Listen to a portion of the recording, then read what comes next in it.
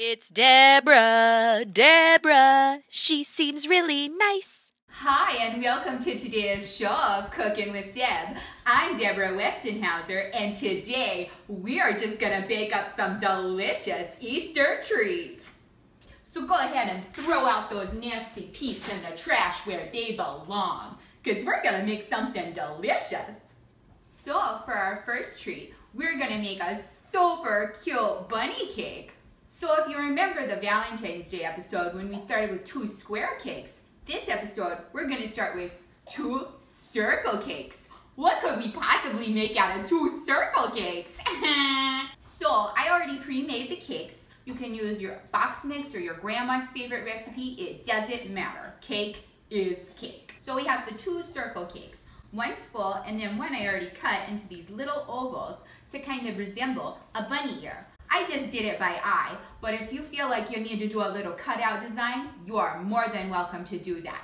Better safe than sorry. Okay, so we're going to move this on this so I can have a good workplace to work with. Take my little pieces, and we're just gonna put those there, like the little bunny ears. And then this becomes a little cute bow tie. Oh my goodness, it's already shaping out to be something so adorable. Now is the fun part. We get to make the frosting and decorate it. Ooh! So just like last time, we are gonna make our frosting. You just use some butter, some vanilla, a little heavy cream, and some powdered sugar. Got some super simple frosting. If you want a super treat that's sweet to eat, super simple cooking with Deb today. Perfect. Save these for later. Ooh, my. So first we're gonna go ahead and ice the full circle where the bunny's face is gonna be and his little ears. We're gonna do that with the white frosting. Little Easter bunny full. Little bunny full. Hopping through the forest, scooping up the field. Nice and bobbing around their head. Bop. If you want a super treat that's sweet to eat, super simple cooking with Deb today. I need one of those fancy spatulas that smooths it over super easily.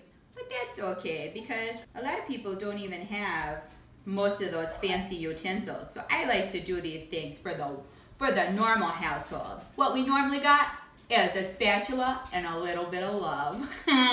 If you want a super treat that's sweet to eat, super simple cooking with Deb today. Okay, so now we have our super cute pink frosting, and we're just gonna put it on the little inner part of his ears. Make him really look like a cute little bunny rabbit. Not like those creepy ones they have looking at the mall. Oh my! Those are scary. No, this guy's gonna be adorable. If you want a super treat that's sweet to eat, super simple cooking with Deb today. Oh, so cute. Oh, we're gonna give him a little dollop for his little nose. You know he has a pink little nose. Probably got the sniffles. Oh. Alright, now the tricky part. We gotta put those eyes on there. Now I'm gonna put a disclaimer, I am not an artist. Oh my goodness, I'll tell you one thing, I'm really good at drawing stick figures, don't ya know? But that's not too bad, okay, he's looking pretty nice. Okay, I gotta concentrate guys. Oh, this is tough, but not too tough. That's why I gotta do these super simple recipes. If you know I can do it, you sure can do it. Drawing his little whiskers. His whiskers are a little uneven, but that's okay. He'll still taste delicious. Don't you worry now. Now he's almost done. Now we just need to color his cute little bow tie. You can do the bow tie any color you want. I personally think it'd be cute if he just got a little purple bow tie. Oh, so spring and festive. I love it. If you want a super treat that's sweet to eat, super simple cooking with Deb today. Just spread it on there. Oh yes, he is gonna look so fancy for Easter Sunday. If you want a super treat that's sweet to eat, super simple cooking with Deb today.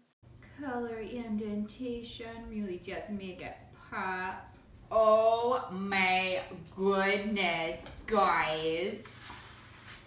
Look at this adorable bunny. Oh my, he is just ready for Easter. So for our second treat, we're going to make empty tomb rolls. I'm doing something a little special because although the bunnies and the Easter eggs, they're all good and fun, but we need to really remember what Easter is truly about. And it's fine whatever religion you decide that you want to practice, whether you're Christian or Muslim or Catholic, whatever you may be. That is just all good and great as long as you're good to people. So for today, we're going to do a fun treat that's also a good learning lesson for children and adults alike. So what you're going to need is some crescent rolls, some marshmallows, a little bit of butter, and some cinnamon sugar. Super simple and super easy. So before we start, we're just going to spray our little muffin pan. So the marshmallow is going to be Jesus Christ. After he was crucified, he was wrapped in linens. And we're going to resemble that for the butter because they're the finest linens and the sugar. And he was wrapped ever so carefully. And then he was placed in the tomb. And the tomb was sealed for 3 days, or 13 to 15 minutes at about 375 degrees Fahrenheit. So on the third day, they opened the tomb and they found that it was empty. So I love doing this little treat because it's just a little reminder during this Easter holiday about what we're really supposed to be celebrating. And that's Christ dying for our sins and being resurrected, and that the tomb is now empty and that he lives. So thank you for watching today's show of Cooking with Deb. I hope you found these treats to be super fun and super simple to do for your Easter holiday weekend. Thanks for watching. Oh my goodness, it's like looking in a little mirror, isn't it? We got our special little taste tester in the kitchen today, don't we now? Yes, we do. Nom, nom, nom, nom, nom. I just might eat her up instead.